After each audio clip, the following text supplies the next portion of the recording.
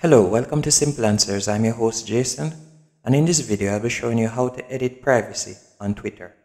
First, let's go into the app. Then you're going to select the three dashes in the top left hand corner. Then you're going to select Settings and Privacy. Then you're going to select Privacy and Safety. And from here you can edit the privacy settings. You can choose to protect your tweets, so your tweets will only be shown to people who follow you. You can turn that on if you like. You can also edit who can tag you in a photo.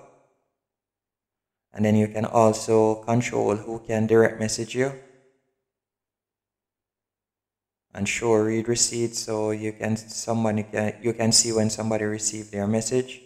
You can also edit your discoverability, meaning how persons find you on Twitter, whether it be by email or by your phone. If you like them to find you by your phone number, you can simply turn that on, or if you'd like them to find you by your email, you can turn that on. You can also sync your contacts. There are numerous things you can do. Hope you found this video helpful and informative. If you did, be sure to hit the like button and subscribe, and thank you for watching.